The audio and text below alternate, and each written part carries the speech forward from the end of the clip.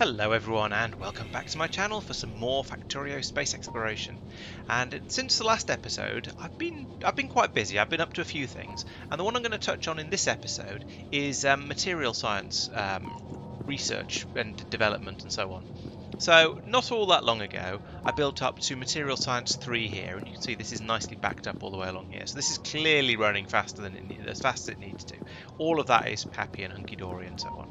So we're happy with that. So I thought the next one to work on will be Material Science 4, because I've now done all of the Tier 3 sciences. We've got over here, we've got Astro Science 3 being done. We've got Energy Science 3 up here somewhere, that's being made steadily as well. Down here, as you just saw, we've got Material Science 3, that's this one across. No, it's not. It's this one across here. And then over here, we've got Biological 3. So we've got all of those to that sort of level. And so the next one is, then the next thing then is to start working on the Tier 4 sciences. So I prevaricated a little bit about this by doing some of the other stuff, going off and setting up core mining and that sort of thing. But I decided it's time to come back and actually do some science, because that's how you play Factorio. When you're not sure what to do next, you look at the next science pack and get that working. So, as you can see from the diagram here, Material Science 4 isn't actually that complicated. Yes, there's quite a lot of things on here, but a lot of it is just sort of putting down the relevant machine and then plugging in the relevant inputs, and it's all fairly straightforward. The only bit that makes it a bit more complicated is the fact that there's a lot of different inputs, especially if you look at this one down here, the swirly thing, alloy science I think it's called, something like that. Let me just check, it's down here somewhere down here. We've got yes, this one, experimental alloy data, yes, that one, and that requires lots and lots of different inputs, and so it requires basically all of the different metals. I think pretty much so we've got iron, copper, beryllium, holmium and iridium all being fed into that. And so in order to get this working, I did need to put in some extra drop-off station up here somewhere. Yes, this one here. And as you can see, this has got lots and lots of different metals and plastics and things, and just everything being fed into it, because we needed so many different types of inputs for this. Now, some of them were repeats of things we already had, like steel and stone and iridium and so on.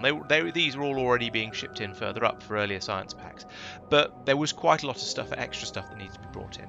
So let's get started on this. What have we got here? So at the top we started off with the laser shielding data, and I started off with this one because it looked simple. It was just put down a laser facility, feed in some iridium and data cards and the material science packs and coolant as well, admittedly. So there's quite a lot of stuff you need to pass into it to make it work. But then it just passes out all of the outputs it feels like. So we've got the data cards coming out here. We've got some of the iridium is returned as well, as you'll I think it's a 50% chance of returning the iridium. Yes, 50% chance. So sometimes some iridium will come out, and that's why I've got this belt here feeding it back up and back into the supply up here. This one also produces iridium sometimes on the output, but this is only 20% of the time. So between the two of them, given that the science is used at the same rate and each of them produces one card each time it runs, we've got for every time both of these run, there's a 70% chance of an iridium plate coming back out again. And so I reckoned that just this one, which takes in one iridium plate every time it runs, would be sufficient to use them all up, which is why I've not bothered splitting the belt to come back down here again as well. I'm just feeding them all up to here. And as you can see, by the way, it's happily running along merrily up here. That is clearly working. The iridium is going up here. It's being prioritised by this splitter, and so we're using that one first. We're also producing a load of the contaminated scrap as well, but I've got a belt over here that just takes it away. That's really easy to deal with now. And this is where carrying on doing the same sort of infrastructure in more or less the same place really comes into its own, because I've got all of the infrastructure for dealing with all of that rubbish that's being produced up here already. So we've got this belt. This is the same belt coming up here. All of the contaminated scrap just gets loaded into these chests that I set up ages ago for probably for material science 1, and it just gets passed in here and taken away by the train. And I've not really needed to expand this. The only expansion I've done has been at the other end, putting in some more trains, putting in some more recycling plants and so on. But basically, the existing infrastructure has just worked. And the same with the coolants as well. I've got this big array of cooling facilities up here, and we're full on the supercooled, we're full on cold, and there's the appropriate, the specified amount of cool, and then this stuff is just an overflow. So this all just works, even though this one hasn't got any power. There should be a pylon there apparently. So we'll put that in. Maybe someday I'll fix that. But it's all just working. We've got all of the resources we need in these pipes here, and we've got a lot of the inputs that are coming in. We've got this facility up here making the material science packs, and this half belt of them we're passing through here is sufficient. It's all been built up for the earlier science packs, and it just keeps working, which is really very nice, and sort of it makes me glad I set it up in such a robust way in the first place. Next one up is particle beam shielding. So that's a little bit more complicated because I need to get the particle beams, and I needed to make the space platform plating. And I think that took, yes, so here we could go down here. We're bringing in stone here. We're turning it into bricks. We're turning those into stone tablets. We're turning that into heat shield tiles along with this sulfur and iridium. We're turning that into space station scaffolds with steel and low density structures, and then eventually we're turning that into these flooring things. What are they called? Platform platings that we can then bombard up here. So this was, I take back some of what I said about it being absolutely trivial. There were a lot of steps to go through here, lots of extra things I needed to bring in, which did add to the complexities of it a little bit. So but I mean, it's not difficult as such. It's just a long series of machines, and you just go in, you plug all of them in turn, then you come back and you make sure that they're all producing quickly enough to keep the machine at the top running, and that's basically it. It's not difficult. It's just a little bit time consuming. And so these machines are producing the data cards, which are then being poured down this belt here. And as you can see, we've got a bit of a backlog of the green and the red here. I dropped this pipe in a little bit earlier to mark the point where the green ones are up to, and I think they are actually being produced by the systems up here at exactly the same rate as they're being used down below. So this is getting neither longer nor shorter. But I put that in as a marker so I can come back and easily check on it later. Oh, and of course I needed the purple clouds for that as well. So we're feeding in material packs, sand and plasma stream, and the sand comes from the same supply of stone here. I'm crushing it into sand and then feeding it in here, and we also need the plasma, which we're making down here from more stone. And again, we've got this nicely balanced, so we're producing the right amount of it. And as you can see, this system here this one's full, this is full, and every so often these run just to make like that, just to make sure we've got enough of it coming through, and we have. This is working. I should probably stick some efficiency modules in these actually, because they're very hungry machines. So there we go. That's taken that down to, that's a bit of bit overkill, given these will knock 100% off each anyway. So that's taken that down from down to using a mere 20 megawatts, which is a massive improvement over the presumably 100 megawatts it was using before. I clearly don't actually really need that, because I've got a load of the red solar panels, 60 of them in fact, up top, producing potentially 224 megawatts, which is a lot, especially given that I'm only using 70 at the moment. However, if I take that efficiency module back out of there, you can see that boom, that suddenly leaps back up again, and we're suddenly using a significant amount of power. So that shows you just how much power these particle accelerators use. So let's, yeah, we will leave that in there because it makes enough of a difference to be absolutely worth it. And we're feeding all of those down here to the supercomputers. And with this being a tier 4 science, I need to have 8 supercomputers in here to produce at what I seem to have decided is my standard rate of wanting to be able to produce these things at. And if you look at these, you can see that the lights on are in all of them. They're all running quite happily, merrily away here, producing the science. So the fact that this belt is basically empty just means that I am once again producing the top science pack, top data card, sorry, that comes along here at exactly the same rate that it's being used by all of these machines. So it's neither running out nor backing up. So at the moment, that's absolutely fine. I may decide at some point I want to increase the rate this runs at if I discover I'm using a lot of these science packs and don't have enough coming through. But for now, this is absolutely fine. They're all running away merrily, and every so often you'll see them chuck out a catalogue like that, and that's, as you can see, is a tier 4 catalogue. And that feels like quite an achievement. It's my first tier 4 catalogue being made there. Then we come down here, we've got more sciences to do. So we've got electrical shielding data here. This is similar to before. We're making an ion stream, which is lovely for using for fuel for spaceships, and turns out can also be used for science as well. That's being made here from again, we've got the flow of these, what's this, plasma stream coming down from here. We're using that for both of these machines. This one also needs a an efficiency module in there to just, and that'll bring the amount of power I'm using down even further, I assume. Maybe not. Maybe it's just not running at the moment because it's not needed. We're again, it produces it far quicker than we use it up. So these are producing the shielding data, and same way everything else does. And again, we've got the same sort of general ideas going on down here. We've got an iridium pass through here that's returning it back up here. Because it's on the bottom side of the belt, I've done this, and coming out on the bottom here, I've done this slightly differently. But again, it will be used up from this belt by preference, and then and if there's a shortage, more will be fed in along this underground belt here, where it's, as you can see, them merging there. We've also got here, we've got disposals of both types of scrap, so contaminated and clean, and those just go over here onto the two belts that run up there, back up to the train, as I showed you before. So that one's fairly straightforward. Now this one is the one that just takes in all of the different types of metal, melts them all together into an experimental alloy, and gives you data on it. So that, as you can see here, we've got iron and copper on this belt here. Then we've got holmium and beryllium coming in on this one, and we've got iridium and the data cards coming in at the top. And that meant, because I'm shipping the metals around as ingots rather than plates, because that's far more efficient, we've got another couple of machines down here just to turn them into plates. And to be honest, those two machines are more than fast enough. I could have a lot more data being produced down here, but I don't need to because it's producing it fast enough for my current purposes. So that's all of the inputs, all the data card inputs, as you can see there, then flowing up this belt and going into be made into science. So that works nicely. That's just works fine. So however, if we now look at the science pack itself, you'll notice. So as I've said before, all of the science packs will take in the appropriate catalogue for that tier. They'll take in the appropriate insight for that genre, that type of science. So in this case, all of the material sciences take in material insights, but only this one takes in material science catalogue 4. And then absolutely all of the space science packs take in significant data, and that's used for all of them. So there's those three. They will also take in the previous tier of science pack in quite large numbers, actually 6. There's a lot of those to be pulling in. Although it does produce 8 of the science packs on the output, so actually that seems fairly reasonable.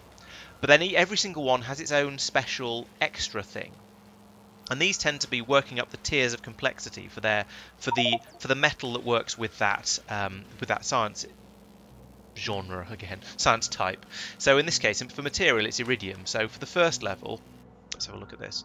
First level up here, you can see we're taking in, let's close that for now. We've got iridium plates being fed in. So here, this is what I was saying. We've got the tier 1 catalogues, we've got the iridium plates. So those are the specifically tier 1 things. You've got the material insights that go into all of the material packs. You've got the significant data that goes into all of the space science packs, all 4 types. So this one, first tier, which takes in iridium plates.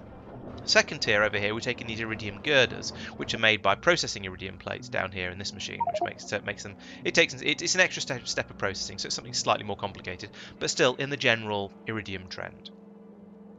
Tier 3, we take in these iridium bearings, these heavy bearings, which clearly need to be made a bit faster than I am at the moment. So that's something to look into. But they're being taken in, and that's the next step up. Because down here we require, not only do you require iridium, but you also require lubricant to make those. So they're a little bit more complicated. So they're a step up. In some cases, for example, for the astroscience down here, you can see we're making the rods for the second tier. And then for the third tier, we need to make these frames, but they require the rods. So again, there's the extra complication because you have to pass the stuff through like that. Now, the fourth ones, the heavy composites, are a bit more complicated. Not only do they require iridium plate and heavy girder, so that's fair enough. It's pulling in the things we're already making up here. But they also take heat shielding. So I had a couple of choices here. I could either decide to bring in heat shielding to up here. I had 3 choices, in fact. I thought of a third one. This is like the Spanish Inquisition. I could either bring in the heat shielding tiles ready, build them into the composites here on site. I could bring in all of the ingredients for the heat shield tiles and build the heat shield tiles, then the composites, then feed them in. Or alternatively, and this is the one I went for, I could just bring in the heavy composites pre-made from somewhere else and bring them in on a separate train, which is what I've done here, as you can see. And this is very similar to what I did with the biological sciences as well. Biological ones are even more complicated. So instead of it being just the vitamelange roast that we've got here, and then sort of little steps on each one, we had up here. Let's have a look at these. So You need vitamelange extract, which is made from, sorry, spice, not roast. So you need a chemical plant to make that, so that's or a biochem facility. So that's a bit bigger and more complicated. Then for the tier 2, you need bioscrubbers, which are vitalic acid, glass, and steel plate, which is glass and extract. So you see, these are far more complicated. And then you get on to the tier 3, which is probably going to be even worse, where you need the reagent, which requires vulcanite as well as the vitamelange extract. So all of these things, having tried to cram all of these things up here, just wouldn't have fitted with the design I was going for at the time. And presumably tier 4 is even worse. You require vitalic epoxy, which is lots of things we've already used, and sulfur as well. And you require these vitamelange core fragments. So this is going to be quite a bit more complicated. I'm going to need to rethink my design a bit here. But in order to get round it, I built all of these things elsewhere in the factory, and I'm just shipping them in by train, which just keeps this system over here neat, compact, and tidy, and similar to all of the other ones that are running around nearby. So that brings me to all of this stuff down here, where we've got this is the facility for making these heavy composites. So down here we've got, once again, we've got stone coming in, being made into bricks, being made into stone slabs, being made into heat shield tiles. And in hindsight, actually, now that I've just run through some earlier parts of the science up here, it's just occurred to me that I could have pulled them off from here and brought them down. But I didn't, and just added on to here, and that would have been much neater and simpler. But I didn't, I'd forgotten that was there at the time, basically. So I'm building, and I need a lot of heat shield tiles for this heavy composite. As you can see, I've got like 12 machines along here. 13 machines apparently, nice and lucky. So we're producing again, once again, we're producing stone bricks from stone to be turned into tablets, to be turned into heat shield tiles with the other inputs, and then to be put in here and turned into heavy composites along with the girders and the iridium that are being made further up the system. So those are then all being shipped off into a train system over here, where they can then be carried off to the the area where the actual science is being done. So that is the main part. That's the sort of the extension I've made on my material science production facility since the last episode, and I'm quite happy. I have to say, I'm quite pleased with the way I've designed all of this, with my sort of backbone up the middle, and then all the various different systems going off either side of it. Let's turn off the station names just because it makes it look a bit neater. So we've got the sort of the landing area over here where everything is brought in. And then we've got recycling and some of the sundries that we've been building. We've got energy, astro, material, bio, space up, rocket science, I think that one's called, and the actual science itself, and then expansions for the future over here. And this is so easy to expand out this way as far as I need to, and I can just put these things off either side. And then each one of these can basically expand as far as it needs to as well. So material's got longer and longer and longer until it's got all the way down to here. I suspect biological is going to be even bigger because it's almost as long as material already, and I've only done the first 3 tiers of it. But there's all this room to expand downwards. Literally the only limiting factor on how big I can make these things is whether these will eventually run into the railway for the next thing. And any of these that have got a bit long, so we've got, yes, this one, this one, and that one. But when they do get a bit long, I can just loop them back on themselves as I have here, because the chances of all of it getting that big is fairly small. So as you can see, I've got these plasma generators coming across here, and then it just loops back on itself to come across here as well. And that way I've got the extra throughput. And this isn't entirely necessary at the moment anyway. It was only there because I was starting to use a lot of the ion stream for fueling up spaceships, and we seem to have got to the point where everything is full. So this is probably massively overbuilt for what I need these days. But there is that room to wrap it around like that. And if I ever did find that I wanted to make twice as much material science, for example, I could theoretically just take a copy of this entire system here and put it in over here. Or I could go down through the entire system putting in speed modules and beacons and that sort of thing. So there are many ways to increase the amount of effectiveness of your systems without actually encroaching on the next one across. So I think this size was set fairly arbitrarily when I was putting in the first one, or the third and fourth ones, I suppose, wherever it was that I was making the decision. I did set the width fairly arbitrarily, but I think it's worked out well, and I'm pretty happy with it. Everything has just fitted in quite nicely, and it's all working well. So I was talking about actually making the science. So yes, up here, as we were discussing, we've got the systems here. We're making tier 1, tier 2, tier 3, tier 4, and that just gets that just trundles through merrily, making all the science packs we need. There is, as I was saying, an obvious shortage of heavy bearings up here, which I'm going to need to come in and fix. But over here, we've now got those heavy composites I mentioned, and we're feeding in all the different bits and pieces we need, and that is just working. As we make the tier 4 science packs, they're getting chucked onto this belt here, as you can see. They trundle down here. The used memory cards are disposed of here, so at this point they go up and then drop down this chute to be recycled and reformatted and recycled. And the actual science packs themselves, the tier 3s and tier 4s, hopefully, if we're making both of those, will then drop down this belt all the way along here. Yes, there's some 4s and there's some 3s following them along. They travel all the way along here through this sort of bit of spaghetti here. And as you can see, we've got the tier 4s, and actually tier 3s are the ones that we're shortest of at the moment, but that's because I'm doing this artillery shell range research up here that uses rather a lot of the tier 3 packs. We're using 12,000 of them. And I say we're using 12,000 of them, that's not actually true, because I've got these machines here full of productivity modules, so that's improving it by where is it? Plus 100% essentially. So I'm getting twice as much research out of each productivity module that goes through. And we're also running 87 times the speed of a normal science lab, which is kind of ridiculous. But it seems to be working. It's almost keeping up. We're not quite keeping this as full as it needs to be. So there's a slight shortage of the science packs coming through on the sushi, which is a bit of a shame. But I'm not in any great hurry. This is probably good enough, to be honest. What I actually should have is I should have another belt coming off here to feed the second lab and run it from there. So my plan with this, this has gone a little bit unnecessary as we've got a bit further into the game, was to have this sushi belt feeding, as you can see, obviously all of these labs, but with these really high level productivity modules, and more to the point, with this ridiculous boost of speed I've got from this wide area beacon over here. With these machines running at 87 times then the speed of a normal machine, which is 80 times the speed upon these machines would normally run at, because they normally run at 10 times. The limiting factor is just actually the rate that some of these science packs are coming through at, which is a bit crazy. Possibly I should have have a second belt coming through with a different science pack on. I don't know, but I think the short-term fix is going to be to have a second one of these belts running around. What's getting destroyed? No, oh, Salia. Oh dear. Okay, I'll need to look into that. He's going to be to have a second belt come up to do this one, and then have it run all the way around, and then merge in here somewhere. And I'll find a way to squeeze that in, possibly by bringing it round onto this belt here. So yes, that is science for you. There's a lot going on over here.